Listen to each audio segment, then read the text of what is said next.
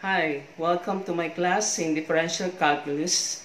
And if you happen to be in this class, you will get the most from this class if you have taken algebra, plane trigonometry, and analytic geometry.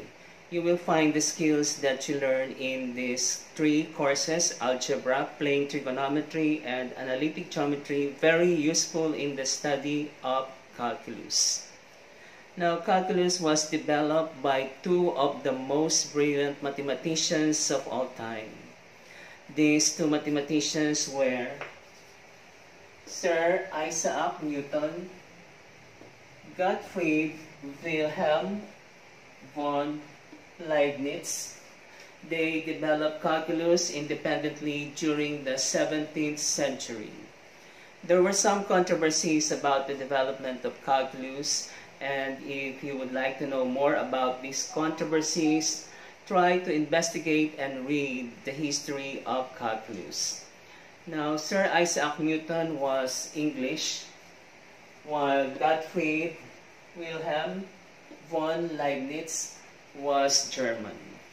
The study of calculus is divided into two parts: differential calculus, which is our class, and integral calculus.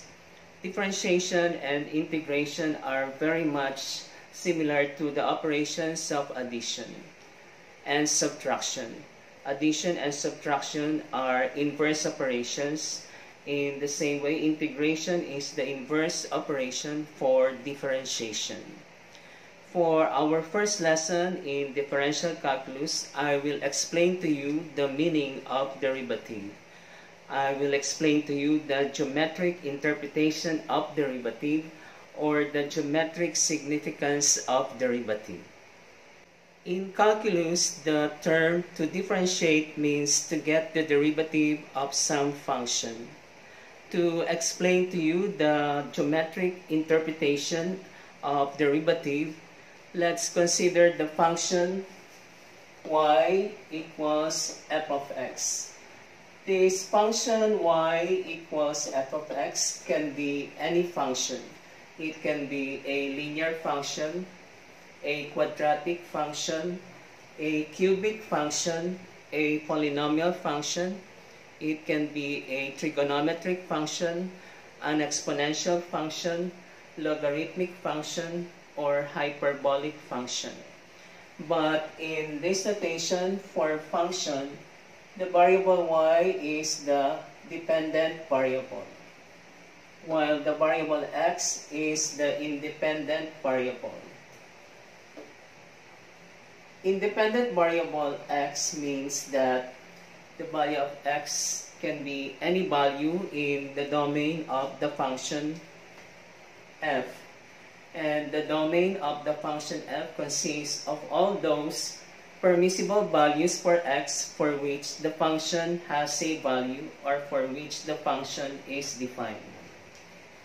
Now, the variable y is called the dependent variable because the value of y can be determined only once the function f has been evaluated at some specific value for x. That means that the value of y depends on the value of x. That's why we call y the dependent variable. Now, suppose we sketch the graph of the function f of x. The graph of the function f of x is drawn in the Cartesian plane, or the rectangular coordinate system. This Cartesian plane, or the rectangular coordinate system, consists of two axes. In the horizontal axis, we write the independent variable x. In the vertical axis, we write the dependent variable y. At the intersection of the two axes is the point which we call the origin. Suppose this is the graph of the function y equals f of x. This is the graph, assuming this is the graph of the function y equals f of x. And we take any point on the graph of the function y equals f of x. I will take this point. At this point on the graph of f of x, there will be a corresponding value for x, which we denote by x sub 0. And there will be a corresponding value for y, which we denote by y sub 0.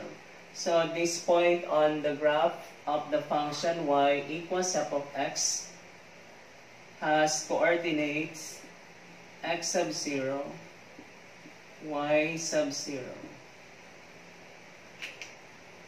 The first coordinate, x sub 0, is known as the abscissa, and the second coordinate of this point is known as the coordinate of the point. Through this point on the graph of the function y equals f of x, we can draw exactly one tangent line through this point, tangent to the graph of the function y equals f of x. Suppose this is the tangent line.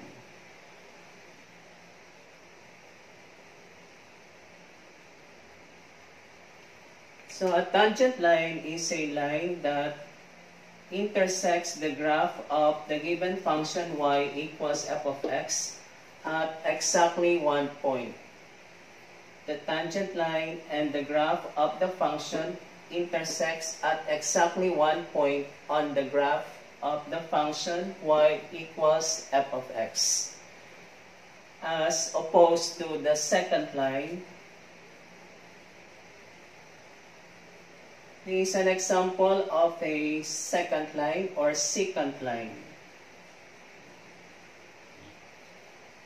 A secant line, as you can see, intersects the graph of the function y equals f of x at 2 points. That's a secant line. While a tangent line intersects the graph of the function y equals f of x at exactly 1 point on the graph of the function. Now, the slope of this tangent line is given by the derivative of the function y equals f of x evaluated at this point. Specifically, evaluated at x equals x sub 0. A line has a slope, and the slope of this line, slope of the tangent line, is given by the derivative of the function f of x evaluated at x sub 0.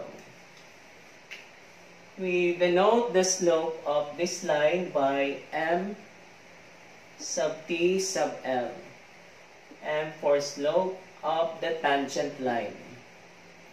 And the value of the slope of the tangent line is given by the derivative of the function, evaluated at x equals x sub 0. The derivative of the function f of x is denoted by f prime. F prime denotes the derivative of function f with respect to x. So that's the meaning of the derivative.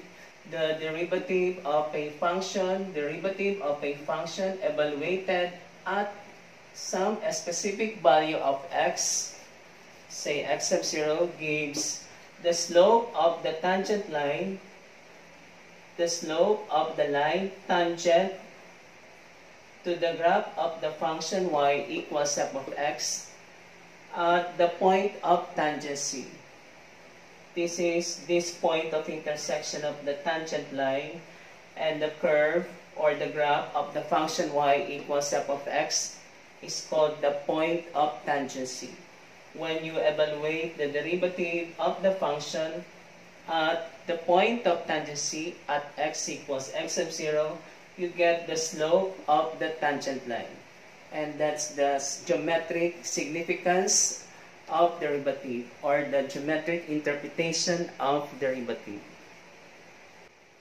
Again, for the geometric interpretation of derivative, the derivative of a function evaluated at some specific value of x, say x equals x of 0, gives the slope of the line tangent to the graph of the function at the point of tangency where x equals x of 0.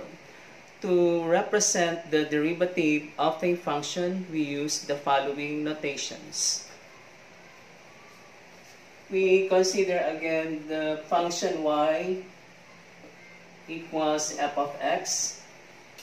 Y is a function of x. The first derivative of y is denoted by y prime or dy dx. This indicates that we get the derivative of y with respect to the independent variable x, or the derivative or first derivative of y can be denoted by this notation, and we read this as derivative of y with respect to x. If you get the derivative of the first derivative, what you get is the second derivative.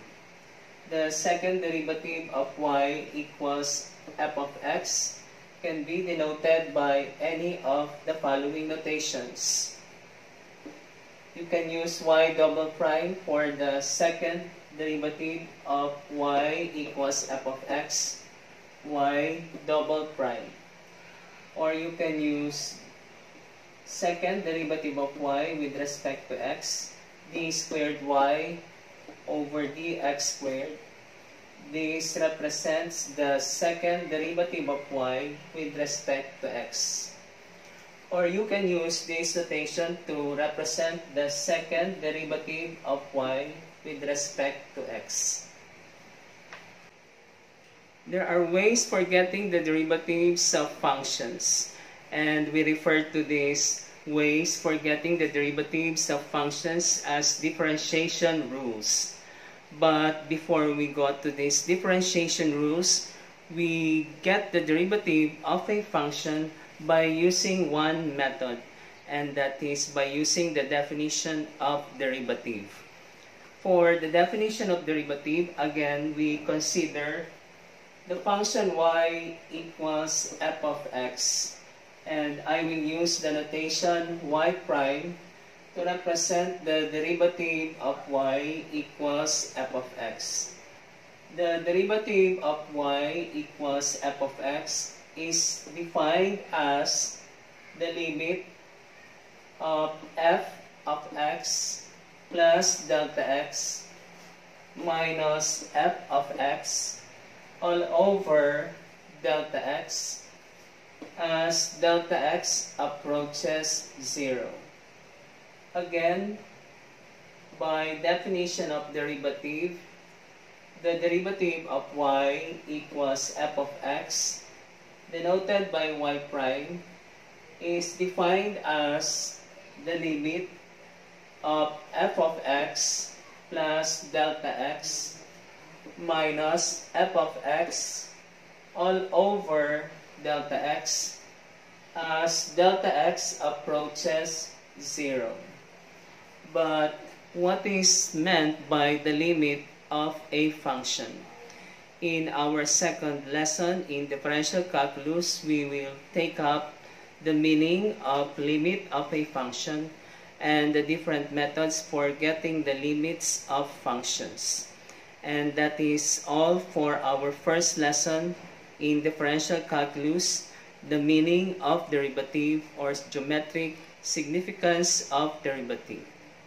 I hope you learned something from this tutorial video for today, and don't forget to subscribe if you want to learn more about mathematics, including algebra, plane trigonometry, analytic geometry, plane geometry, solid geometry, differential calculus, integral calculus, differential equations, business mathematics, mathematics of investment, statistics, probability, and mathematics in the modern world. Thank you.